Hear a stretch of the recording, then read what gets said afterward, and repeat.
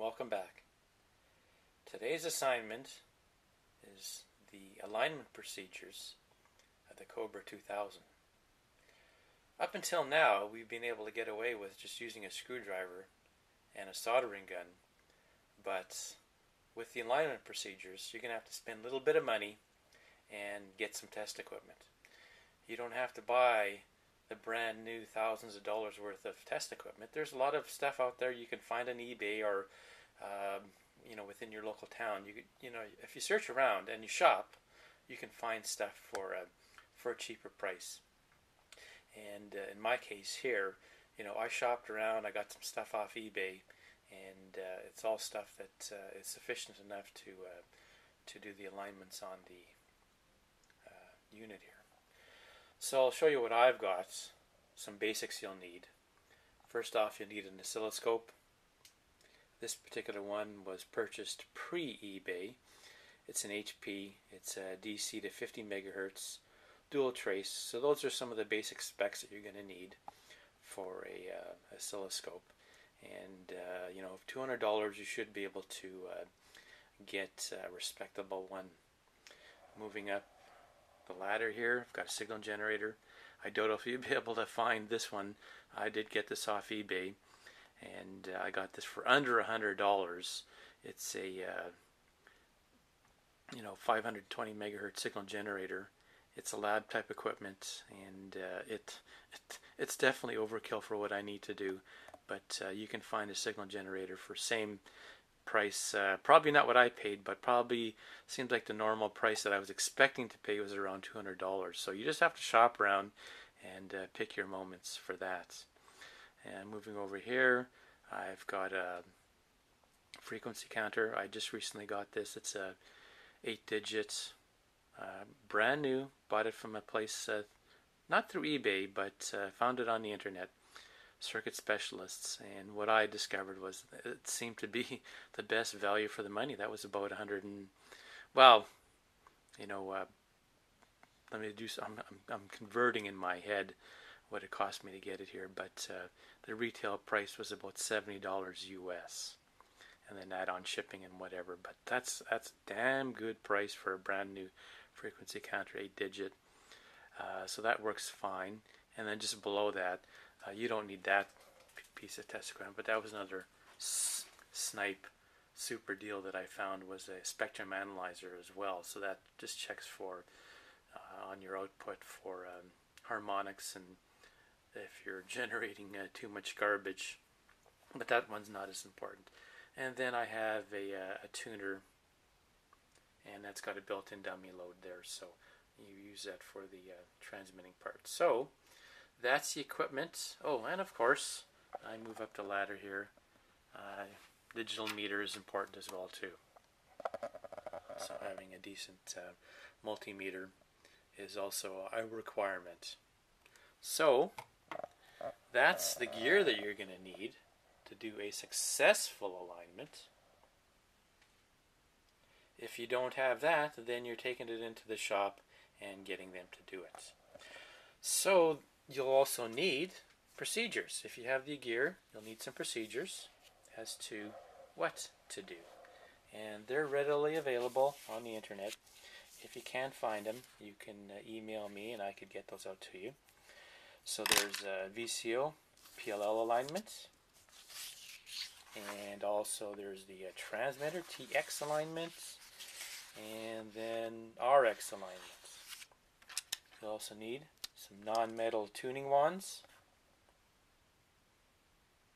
and that's basically all our prerequisites. I'm not going to go through all the alignments, but I'm going to show you some of the highlights and some of the gear that will be displaying the values. So stay tuned.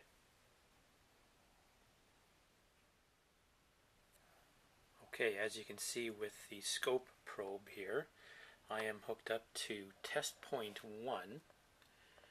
I apologize again for this camera. It doesn't have a focus, and it doesn't work perfectly at macro stages, but that's giving you a rough idea. So I'm hooked up to test point 1.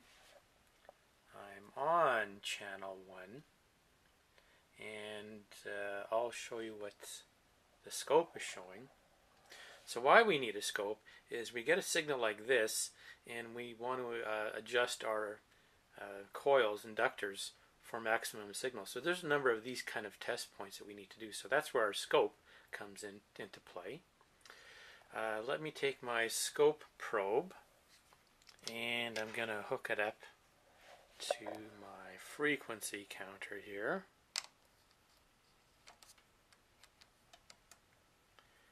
And on this test point 1, I should have a value here of 34,765.0. So you can see with this 8-digit counter, we're pretty damn close. If I change gate time here,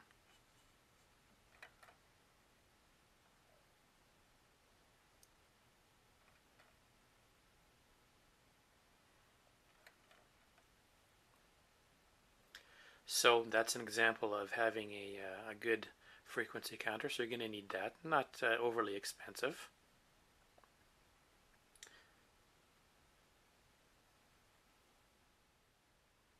And lastly, if you look at the meter on the left, that's my signal meter, you can see that I have an S9 level there, dead on, well, as far as I consider dead on.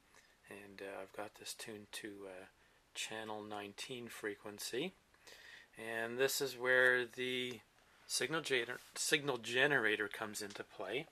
I've just hooked up a cable to the output, the antenna, and I'm hooked up to my signal generator here, and I'm spitting out a signal here, 27185 at 30% modulation AM, and at a level of 100 microvolt. So that's where the signal generator comes into play for aligning your receiver. So you want to have one of those as well too. And the last piece of test gear that I'll show you that I have, that I find is part of the standard group of stuff you need, is a dummy load, something for the output, and power meter.